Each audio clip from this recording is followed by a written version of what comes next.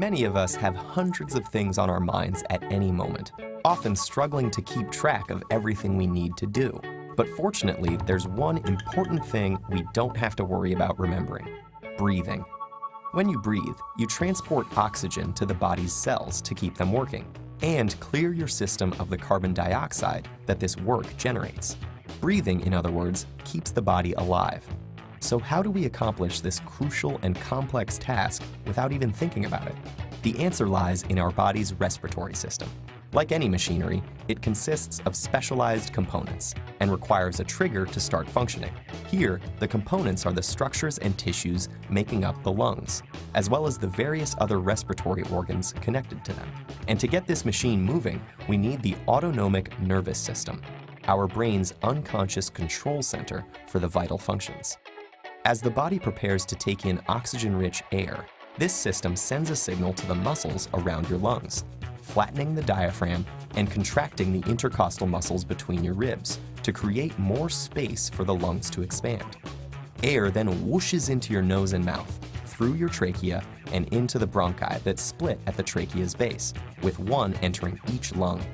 Like tree branches, these small tubes divide into thousands of tinier passages, called bronchioles.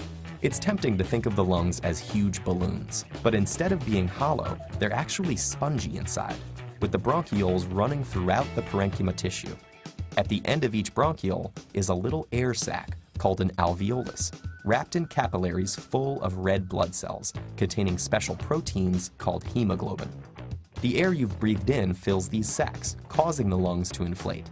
Here is where the vital exchange occurs.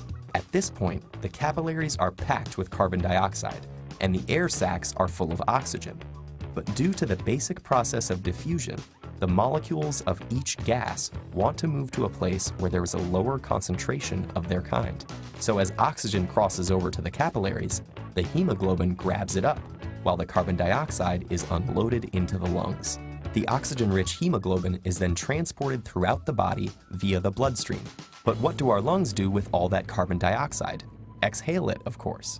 The autonomic nervous system kicks in again, causing the diaphragm to ball up and the intercostal muscles to relax, making the chest cavity smaller and forcing the lungs to compress. The carbon dioxide-rich air is expelled, and the cycle begins again. So that's how these spongy organs keep our bodies efficiently supplied with air. Lungs inhale and exhale between 15 and 25 times a minute, which amounts to an incredible 10,000 liters of air each day. That's a lot of work, but don't sweat it. Your lungs and your autonomic nervous system have got it covered.